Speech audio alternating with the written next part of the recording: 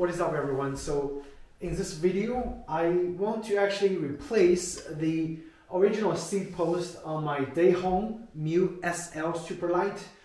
This seat post is a proprietary seat post made by a company called Core, and as you can see, it's a very different looking seat post that doesn't have rails. It's only got a rail in the center. So while it saves a lot of weight, the saddle selection is extremely limited, so I cannot get any replacement saddles that's a little bit wider for my sit bone. So unfortunately I have to replace this whole seat post, which is the reason why I'm making this video today, because with a lot of Dahon folding bikes, the seat post size is actually quite thick and it's quite long. Fortunately, I was able to go on eBay and find a perfect replacement match, which is this one. It's made by a company called LitePro. This is I think a very popular Chinese brand. They sell a lot of those in China. So not only they sell these aluminum seat posts, they also sell a lighter, slightly lighter carbon fiber seat post that's about this long and about the right thickness. I think 33.9 is millimeters is actual thickness for a lot of Dahon modern folding bikes. So this one should be an exact replacement. Let's compare the length. It's about the same length, maybe slightly longer than the original Core integrated seat post and the saddle. And we're of course weight the finished product and see what is the weight difference to see if there's any actual weight savings of using this proprietary single rail seat post compared to just a standard seat post plus a standard saddle. The saddle I'm using also, it's just I actually have 3 of those already because this is the most comfortable saddle for me that I found. It's actually a stock saddle for the German bicycle company, the I think what's it called? Haibike, Haibike. So this comes with a lot of their electric bikes, but this saddle, it's actually made or OEM'd by Velo, V-E-L-O. It's a very large saddle manufacturer that makes saddles for all different kinds of bicycle companies. And this one I was able to find it for $10, so no brainer. And it's extremely comfortable, so I bought 3 on 3 of my bikes. And so anyway, I'm gonna be using this one on the folding bike as well. So we're just gonna get started. I'm gonna install the rail components onto the seat post, and we're just gonna directly put it on the bike and see how well it does, and then we're in from there. Okay. So I want to just quickly show you guys the actual rail assembly parts here, because some people might get confused. It's actually extremely simple and easy to assemble. So this is the top of the seat post from the LitePro.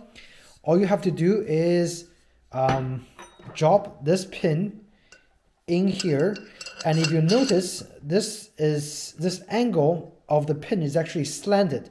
So you want to have the one that have a stopper to be installed on the top part and have it stop on the bottom.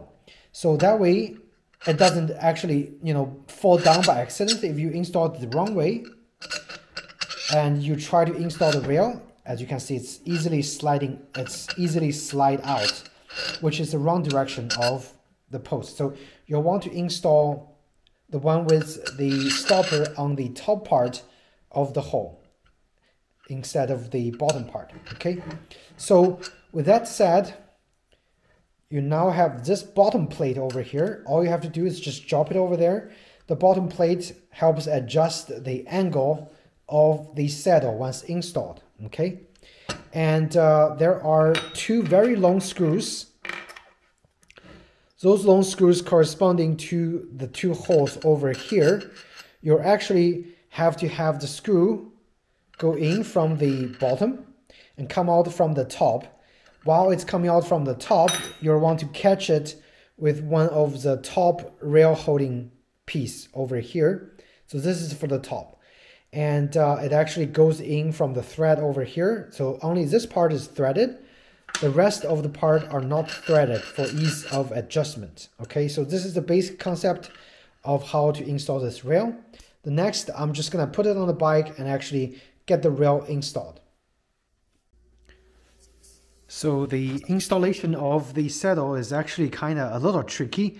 Takes a little time to get used to, but once you get it installed, it's perfect and it's very snuggle. The angle is very easy to adjust on the LitePro. And I weighted both my new setup with the LitePro, which actually features a longer seat tube and also a wider saddle. Surprisingly, this thing and this thing weighs almost exactly the same, which is 1 pound and 7 ounces. Okay, which is amazing because this saddle is actually quite uncomfortable. It's designed to be lightweight, using only one rail, and it does look pretty good. It looks pretty cool, pretty aero.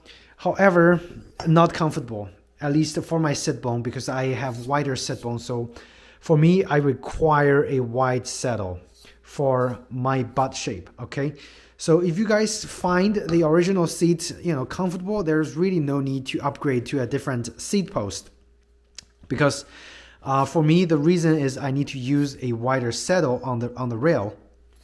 So just to show you guys what the proper installation direction is, once you have the saddle installed on the bike, you want to have the bumpy side in the front facing the bike's handlebar. Okay, you want to have the bumpy side in the front and the empty side on the back. So basically you insert the pin over this way. What I did is I just had my rail securing the bottom plate, which adjusts the angle, and just kind of wiggled my way around to get the top two piece securing the rail installed. And after that it's very easy. Okay, look at that, looks pretty good. And again, keep in mind that the LitePro is actually slightly longer. So if you are slightly taller than what your original Dahon was able to provide, the seat post was able to provide, the LitePro might just give you a little bit extra on the height. Okay, so if you guys have any questions about the LitePro aluminum seat post, feel free to ask me in the comment section down below. Otherwise, hope you found this video helpful, and if you did, please do hit the like button or subscribe, and I should have more similar cycling tips coming out for you guys. Okay, thanks again, and take care.